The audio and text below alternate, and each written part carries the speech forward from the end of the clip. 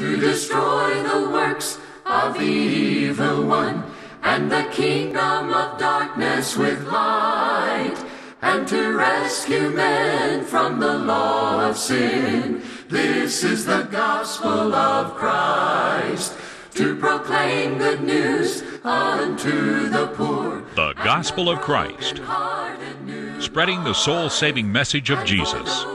And now, Ben Bailey. This is the gospel of Christ. The Scripture says God wants all men to be saved and to come to a knowledge of the truth. 1 Timothy chapter 2, verse number 4. We welcome you today to our personal evangelism lessons on the subject of salvation. Friend, as we begin these lessons, we hope that each person will understand that our aim and motive in discussing these things is ultimately for all people everywhere to go to heaven. And so we encourage you to get your Bible and stay tuned as we're going to think about God's plan of salvation in this series of lessons. In studying on the subject of salvation and what must I do to be saved, a person must begin by understanding God's authority in religion and the all-sufficiency of the Bible. But before we actually get into the content of our personal evangelism series, we want you to know two very important things. First and foremost, as we study the Word of God together on this wonderful subject, please know that our motive in discussing these things with you is out of love. More than anything in all the world, we want you to go to heaven. We want you to be saved. We want one day to be in heaven with you for all eternity. And then, friend, we also want you to know this. More than anything, God wants you to be saved. He wants all men everywhere to be saved. 1 Timothy chapter 2, verse 4, and He wants it so bad that He sent His only begotten Son into the world that He would taste death for every man. 1 John 2, verses 1 and 2, and John chapter 3, verse 16. But as we think today about laying a foundation for becoming a Christian and obeying the gospel, the very first thing we've got to understand is, what is our authority in religion, and is the Bible everything we need to build our faith upon? And friend, as we think about this idea, let's understand the Word of God, the Bible that we have, is our authority in all matters of religion. We hope you got your Bible handy. We'll be putting some of the verses on the screen for you to look at as well. But friend, as we think about this subject of authority in religion, we begin by asking the question, what is it? What is it that the Bible says will make us free from sin? And we direct our attention to the words of Jesus in John chapter 8, verse 32. Notice what Jesus said. Jesus said, "You shall know the truth, and the truth will make you free." What makes man free from sin? The truth. If we know God's truth, we can be free. And so truth is absolutely essential to being free from sin and really knowing that we're right with God. But you know, as you think about that idea of the truth setting you free, we also understand from the Scripture that truth is essential in worshiping God. How do we worship God correctly? By worshiping in truth. Notice John chapter 4, verse number 24. Jesus said, "God is Spirit, and those who worship Him must worship in spirit and in truth." How do I worship God in such a way that it's acceptable and pleasing to Him?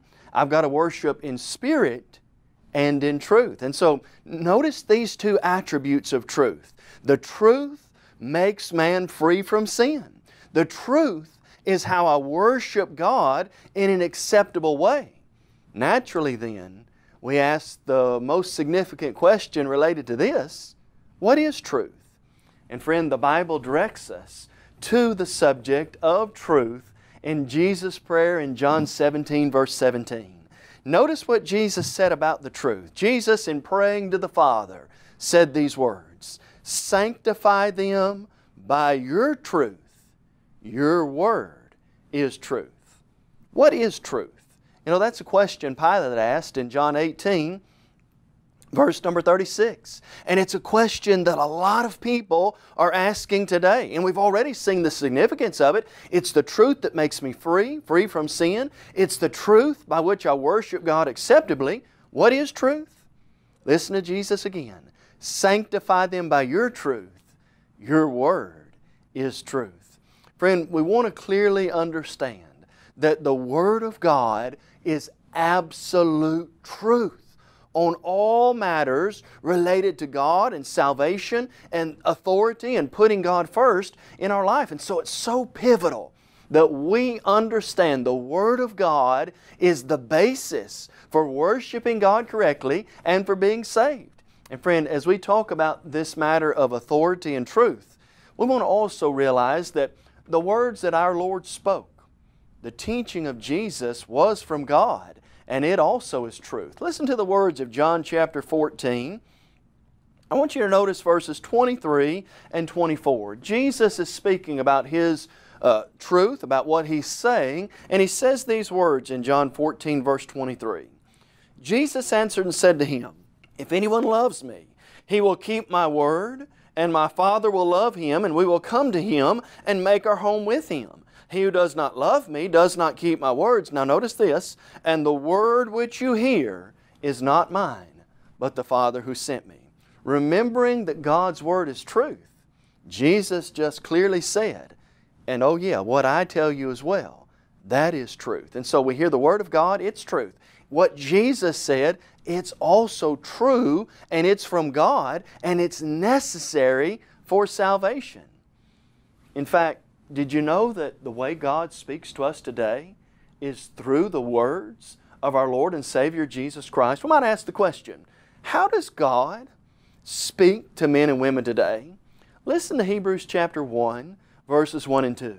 The Bible says, "God, who at various times in various ways in the past spoke in time past to the fathers by the prophets, has in these last days spoken to us by His Son." How does the Bible say God is speaking to us today? Through His Son, through the words of Jesus, which Jesus Himself said are the words of Almighty God. And so as we think about the matter of authority and the Word of God being truth, Jesus' Word being truth, that's how Jesus' words are how God is speaking to me and to you today. And friend, we also want to realize those words are authoritative. Those words are words that every person must listen to. In John chapter 3 and verse 35, the Scripture clearly says that Jesus is the one who has authority over all men. Listen to these words. John 3 verse 35, "The Father loves the Son and has given all things into His hand." How many things has the Father given into the hands of Jesus? All things.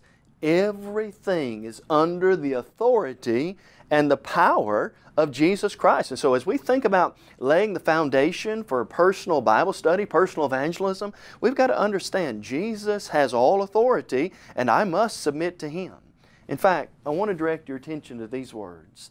In Matthew 28:18, Jesus said this. To His disciples He said, "All authority has been given to me in heaven and on earth." And then He said, "Go and make disciples of all nations." Now friend, let's stop and think about this for just a moment. How much authority does Jesus have? Well, Matthew 28:18 says Jesus has all authority. If Jesus has all authority, how much does that leave for me and you or some man to create today? Well, none.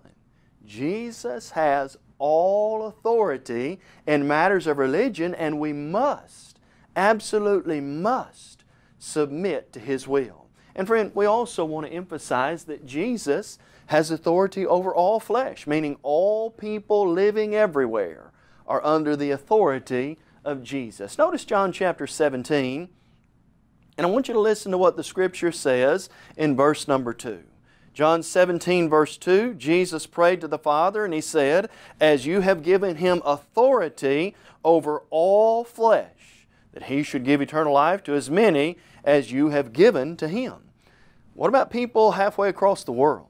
What about me and you today? What about other people in other places? Jesus has authority over all flesh and all people everywhere, and we must. To be saved, we absolutely must understand He's the one in charge. In fact, we realize today that it is Jesus who is the head over the church. Who's in charge of the church? You know, sometimes I hear people say, well, in the Catholic Church, it is the Pope in Rome who's the head of the church. Wait a minute now. The church of the Lord is not decapitated.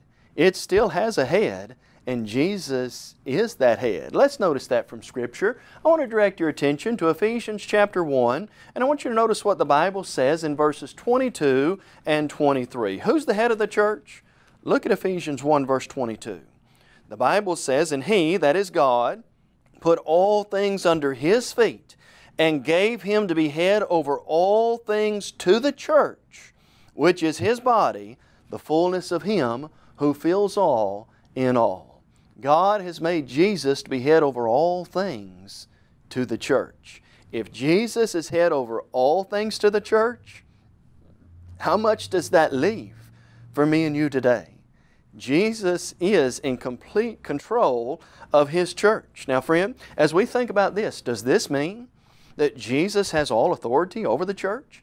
If He's head over all things and He's head of the church, how much authority does Jesus have over the church? All authority. Matthew 28 verse 18, He's got all authority in heaven and on earth, and that includes the church of the Lord Jesus Christ.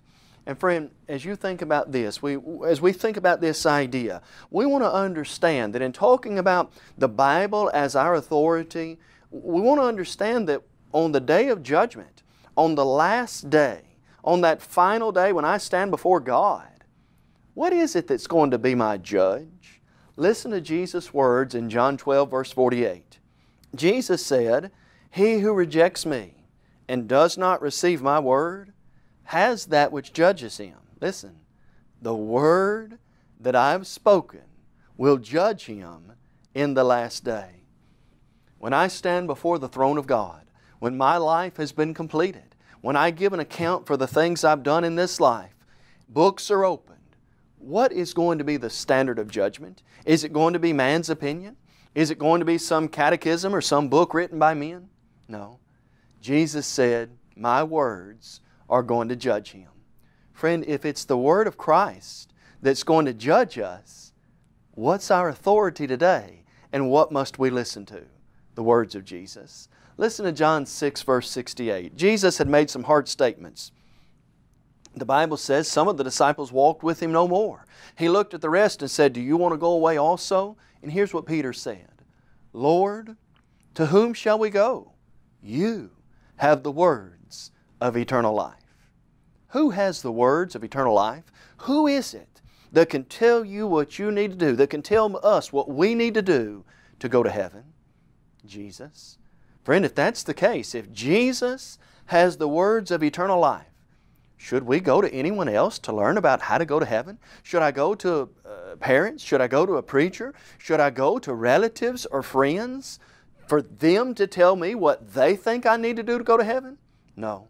If Jesus has the words of eternal life, then I need to go to Jesus and let His Word teach me what I need to do to be saved. And so, as we lay this foundation for obeying the gospel, please understand the Bible, God's Word, and Jesus have all authority, and He's the only one that I need to listen to know what I need to do to go to heaven.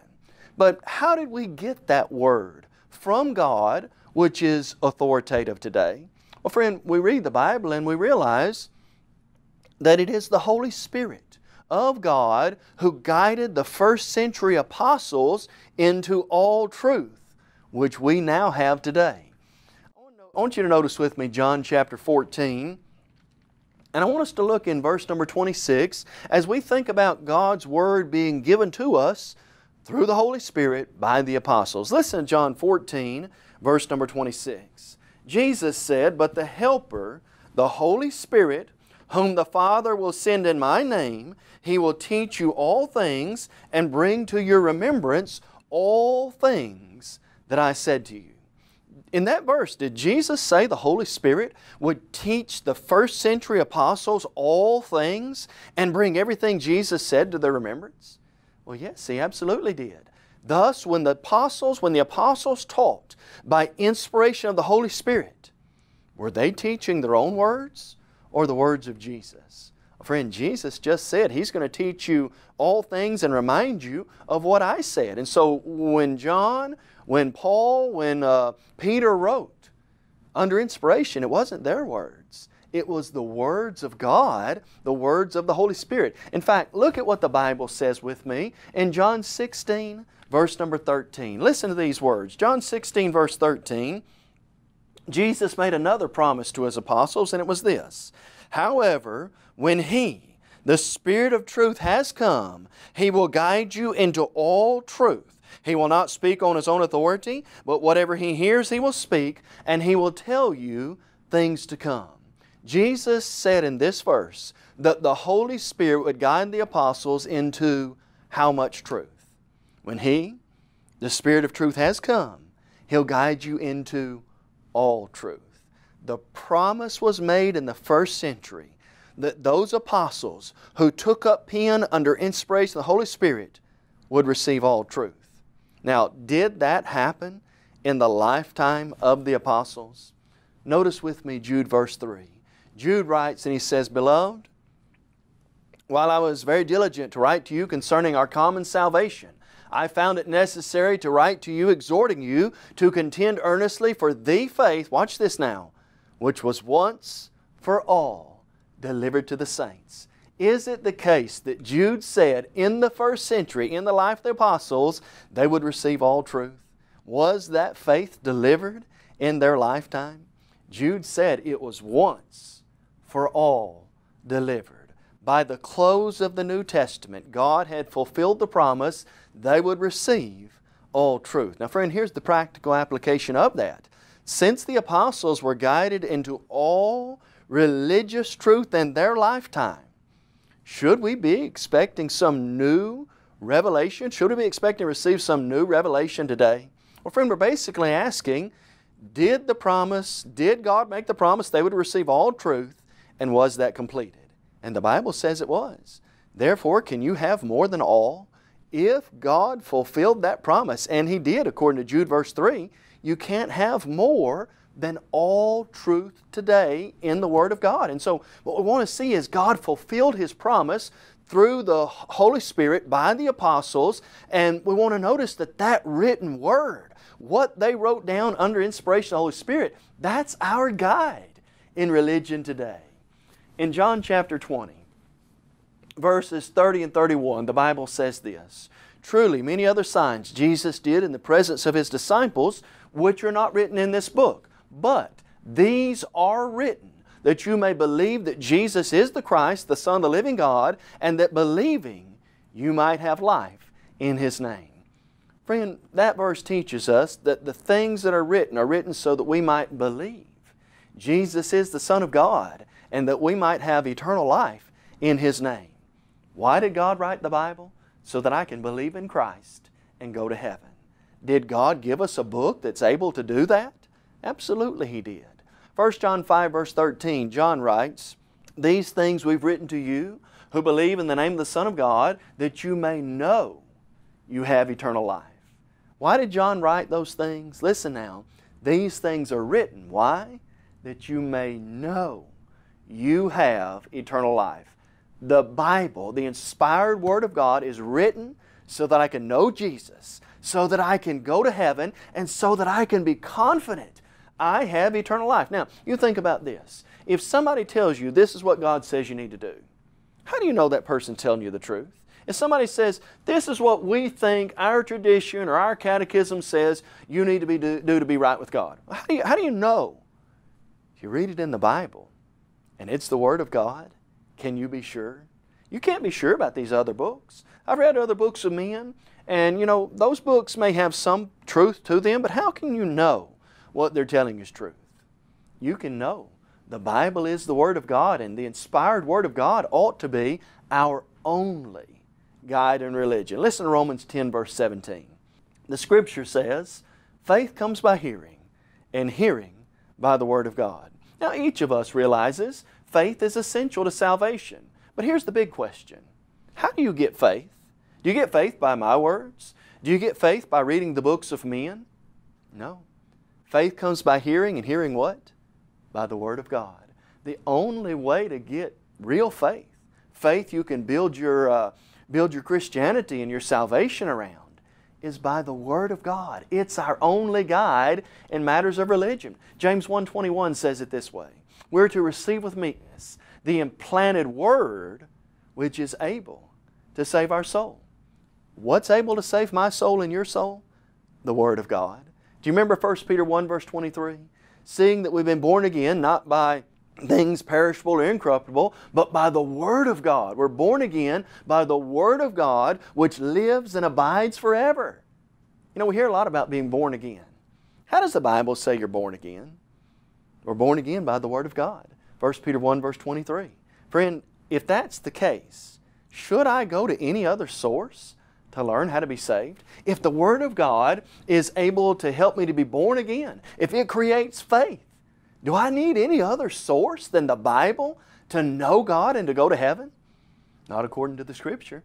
Listen to these words. In 2 Timothy 3, verses 16 and 17, the Scripture says, all Scripture is given by inspiration of God and is profitable for doctrine, for reproof, for correction, for instruction in righteousness, that the man of God may be complete, thoroughly equipped for every good work.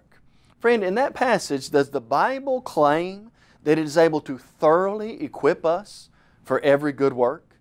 Well, it absolutely does. Listen now, if the Bible promises it can thoroughly equip us, all Scripture can thoroughly equip us for every good work, do we need additional revelations to be complete before God?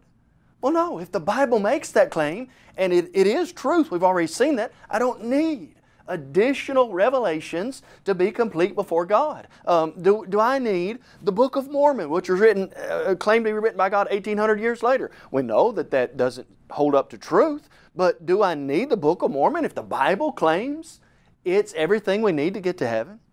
No. Do I need church traditions? Do we need manuals? Do we need creed books or confessions of faith to make us complete spiritually? Friend, that verse clearly said all we need to be thoroughly or completely equipped before God is His Word. 2 Peter chapter 1 verse 3 puts it in a beautiful way. According to His divine power, God has given to us all things for life and godliness through the knowledge of Him who called us by glory and virtue. Now, friend, let's ask a question based on that verse. Does that verse say God has given to us all things pertaining to life and godliness? Well, you notice the verse, and it does. God's given to us all things. Now, let's make application to that. Since God has given us all things pertaining to life and godliness in the Bible, do I need to go to any other source as my religious authority today? Now, friend, think real carefully about this. It's the truth that saves us. We worship God according to the truth. The Bible is all truth. 2 Peter 1 verse 3. It has everything we need to equip us and make us right before God. If that's the case, then I don't need any other books. What we're trying to really impress from the Scripture today is this book, the Bible, and the Bible only is all we need to be right before God.